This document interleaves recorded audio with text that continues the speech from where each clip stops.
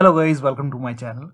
Today in this video I'm going to show you how to fix crashing and freezing issue with Guardian of the Galaxy game on a computer. Now the first step is to do a clean installation of your graphics driver. So if you have NVIDIA card, go to NVIDIA website. If you have AMD, go to AMD website. So I'm showing for NVIDIA. So go to NVIDIA website, select your graphic card from the list. Make sure that you select your right operating system. Search. Now click on download. Again click on download. And once the download is complete, run this exe file. Then you will see this screen. Click on agree and continue. Then put a check on the box which says custom, and then put a check on the box which says perform a clean installation. So put a check over here, then click on next, and after the clean installation, restart your computer and then try to launch the game. Now the next step is to allow the game exe file to your antivirus program. So if you have any third-party antivirus, go ahead and allow the game exe file to your antivirus program. In case if you're using Windows security, then go to the start menu, then click on settings. Now go to update and security. If you have Windows 10, in Windows 11, click on privacy and security. Now click on Windows security and then click on virus and threat protection. Scroll down. Over here you can see manage ransomware protection. Click on manage ransomware protection, then click on allow an app through control folder access. Click on yes to allow, and then click on add an allowed app, then click on browse all apps. Now go to the game installation folder. In your case it might be in C drive, so open program files x86, then open the Steam folder, then open the Steam apps folder, then open the common folder. Then over here you will find the game folder. In my case it's in D drive. So open the Steam library folder, Steam apps common, then open the game folder over here, and then open the bin folder, and then select the game exe file, then click on open, and once the game is added, try to launch the game. Now also disconnect any USB devices such as flash drive or external hard drive is connected to your computer which you are not using, because in my case the USB flash drive was connected and I was not able to launch the game. So you can go ahead and disconnect the external devices and then try to launch the game.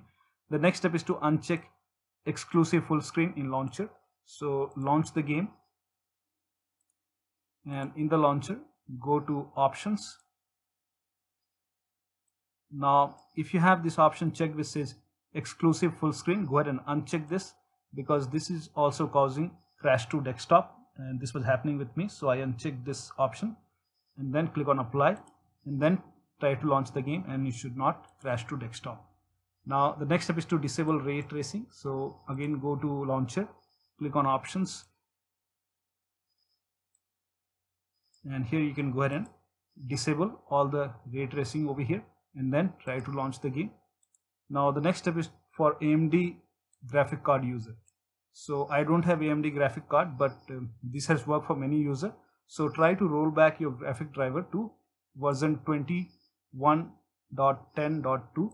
So for this you can go to AMD website and then go for manual install, select graphic.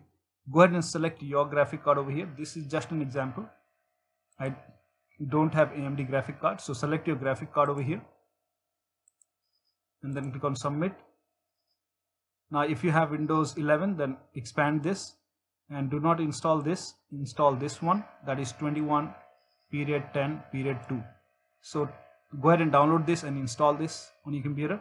Now if you have Windows 11, you can go ahead and expand Windows 11 and again go ahead and install this particular version, and this has worked for many users, so it might work for you. Also if you have Radeon software, you can go to games, open the Radeon software, then go to games and then select the game, and then turn off all the graphics settings, and this has also worked for many users. So I don't have the AMD graphics, so I cannot show you, but this has worked for many users, so it might work for you. Now the next step is to try to launch the game in window mode. So again go to game, click on options. Now if full screen is checked, go ahead and uncheck full screen, uncheck exclusive full screen. Go ahead and uncheck these two options and also turn off VSync. Then go to graphics, and then you can go ahead and, if ultra is selected, you can go ahead and select very high, or maybe you can go ahead and select high or medium, and even low you can go ahead and select, and then try to lower down the graphics settings, and then you can go ahead and hit apply and then try to launch the game. Now the next step is to install Visual C++ file from Microsoft website. So copy this link. The link is provided in the video description. Open this link in a browser. It will take you to Microsoft website. Here you can see Visual Studio 2015, 17, 19 and 22. So download both x86 and x64 version. So click on both the exe file over here. Then run both the exe file. Click on repair or install whatever you see. Click on yes to allow. And then run the second file as well. Click on repair or install whatever you see. Click on yes to allow and let the installation complete. Now do not restart now. Let both the installation complete and then you can go ahead and restart your computer. Now you can go ahead and restart your computer, and after the system restart you can go ahead and try to launch the game. Now the next step is for Windows 10 N Edition users. So if you have Windows 10 N Edition, then you have to go ahead and install Media Feature Pack. So for this, go to the Start menu, then click on Settings, and then go to Apps, and then click on Optional Features. Now click on Add a Feature, and over here you can go ahead and type in Media Feature Pack. Now I have Windows 10 Home, so I don't have Media Feature Pack over here. But if you have Windows 10 N Edition, you will find Media Feature Pack like this. So when you type in Media Feature Pack in the search box, you will find Media Feature Pack over here. Now you have to go ahead and put a check on Media Feature Pack, put a check over here, and then click on Install on the bottom. And after the installation, you can go ahead and restart your computer and then try to launch the game. Now in case if you have Windows version below 1903, so you can go ahead and check which version you have, and this step is only applicable if you have N Edition. So you can go ahead and open Run Box.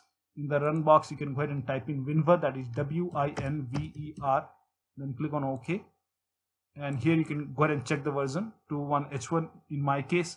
So if you have version that is below 1903, you can go ahead and copy this link and then open this link in a browser. Again, it will take you to Microsoft website. Scroll down here, you can go ahead and select whichever version you see.